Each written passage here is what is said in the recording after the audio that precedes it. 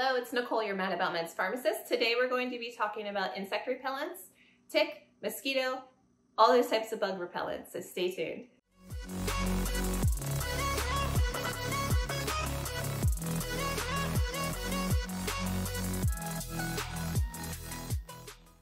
So spring is here and summer's right around the corner. Since we're all venturing out of our winter hibernations, you might start thinking about insect and tick repellents.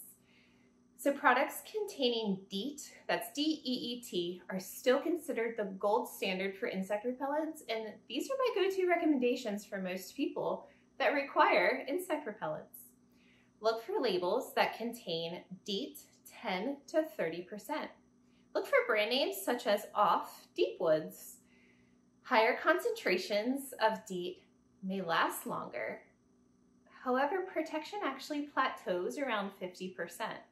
So any products containing more than 50% DEET, I would generally avoid. DEET 10 to 30% is also safe during pregnancy and can be used in children ages 2 months and older. And you may have heard about some rare toxicities associated with DEET, such as seizures, but actually DEET has about 60 years of safety data to back it up.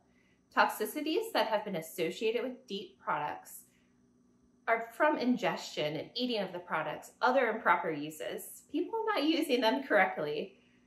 So if you don't like the smell or feeling of products that contain DEET, I don't blame you. Look for products that contain the insect repellent picaridin.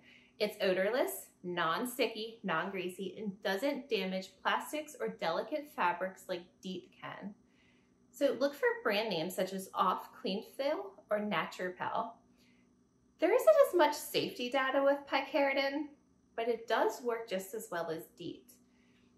Picaridin products may also be used in pregnancy, and up to a 10% formulation can be used in children down to 2 months of age and older.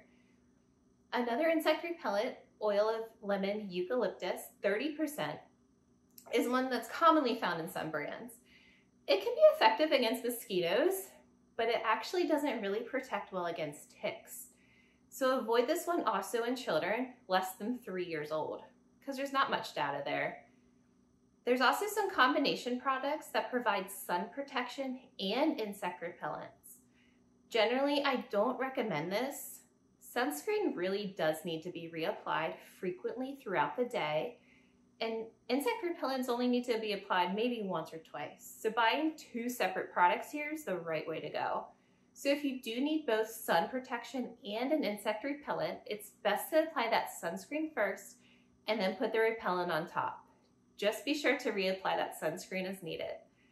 Other insect repellents I've mentioned that I don't recommend include something called IR3535. This can cause damage to plastics and fabrics, and it doesn't have great efficacy data. Citronella oil, also not very effective.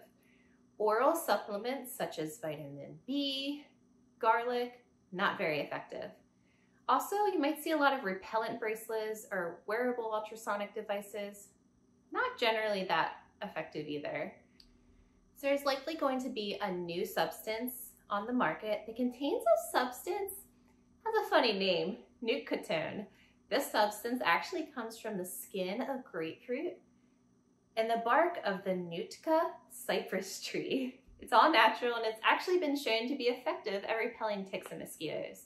So keep an eye out for that one in the future. So I can't leave here without telling you a joke. So why did the mosquito go to see the therapist? Well, somebody told him that he sucked. Get it? All right, that was really corny. I'm sorry. Anyway, thank you so much for watching. Don't forget to like the video. Please like. Also subscribe. I would really love that. And I will see you all next time.